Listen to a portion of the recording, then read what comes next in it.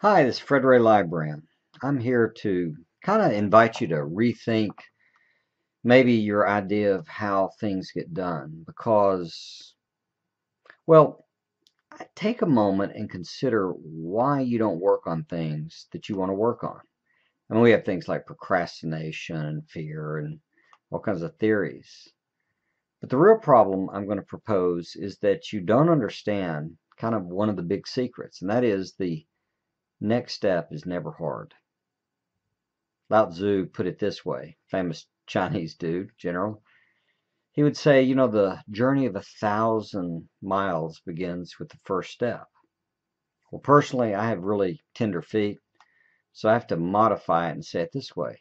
The journey of 1,000 miles begins with putting on my sandals.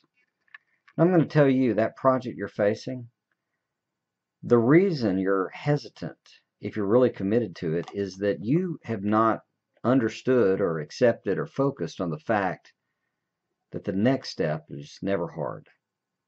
Now, you may think the next step is writing that chapter, but it's really not. It's like writing the first sentence. But that's actually not the next step. The next step is turning on the computer. That's what makes a difference. My son Brooks just told me this. He's working on a book for kids that are 16-year-old, and he wants to help them get involved in their church youth group. And he's writing a book about, from a youth group guy's perspective, how to get involved.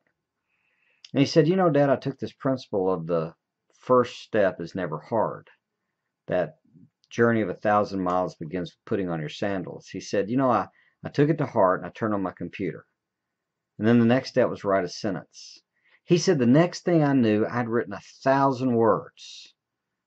You're really right about that. Now, I'm going to tell you, when a child of your own who's 16 says you're right about something, you're either really lucky or you actually lucked on something that's really right. I'm going to tell you, this is right if you'll give it a try.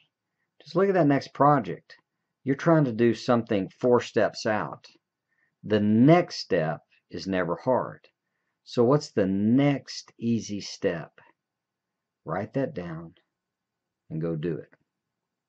Take care.